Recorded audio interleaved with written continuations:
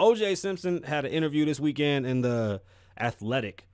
They ranked him number 41 out of 100 all-time football players, which is pretty dope because like OJ doesn't really get talked about for football. Played for the 49ers, and he said that during that time period, he wasn't the biggest fan of visiting LA. Although people may think it's self-serving, I might be sitting next to whoever really did it. What he means by whoever really did it, if you don't know about OJ Simpson, he was let off. Okay, he had a trial in 1995 that had to do with his girlfriend at the time and her boyfriend or side dude. They blamed him. He got away with it. The glove didn't fit. Now he says he's afraid to go to LA. This guy's a fucking genius. He even wrote a book where he said that he did everything and then he woke up from a dream.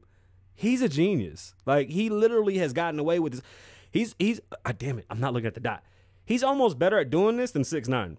Like, for real. The fact that he came out and said, I'm scared to go to LA because I might be sitting next to the person that did it is fucking beyond me. Like, this guy is amazing. He's amazing, really. He's here in Vegas. I mean, I see him. He frequents Vegas a lot. I see him here often. He shops at my damn stores. He says all he does is play golf, and he's living a real simple life.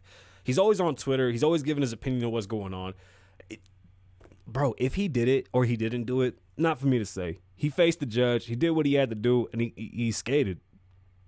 Even though we think, or no, I'm not gonna talk about it. Shout out to OJ. He out there doing his thing. I told myself I stopped doing shout outs, but I don't know how. Just don't know how. Oh, that was from Complex, by the way. Even though Complex was reporting on what the Athletic said, I got that from Complex. Remember all the news articles we get them from